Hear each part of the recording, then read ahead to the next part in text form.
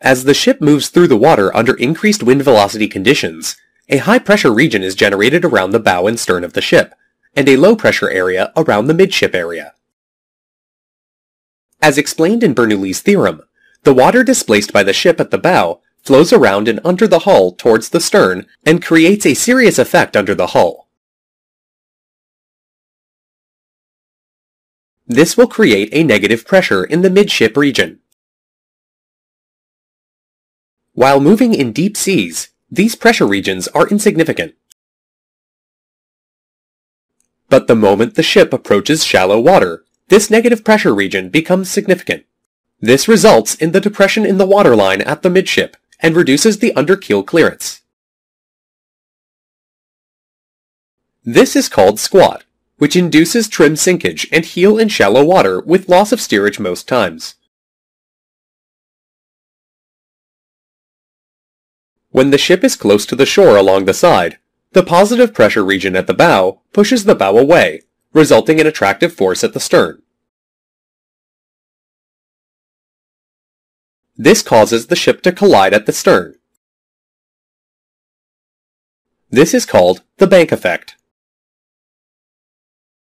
Similarly, if the ship crosses another ship in close proximity, the positive pressure at the bow causes the ships to deviate away from one another in repulsive force.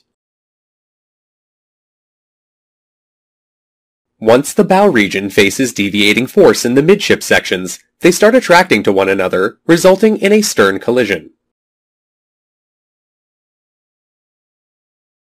This also affects the ship when one is overtaking the other as shown.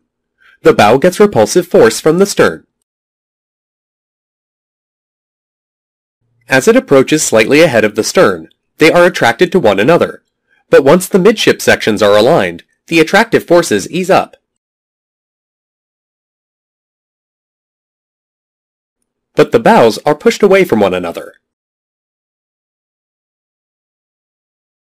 Once the ship moves ahead, the stern and bow get attractive. When the ship finally comes in line with the stern of the other ship, they again face repulsive force due to the positive pressure. As the ship passes the other ship in close proximity within close waters, this hydrodynamic interactions cause disastrous consequence. At all of the above stages, a clear assessment of the situation and application of appropriate counter rudder will save the ship and the environment.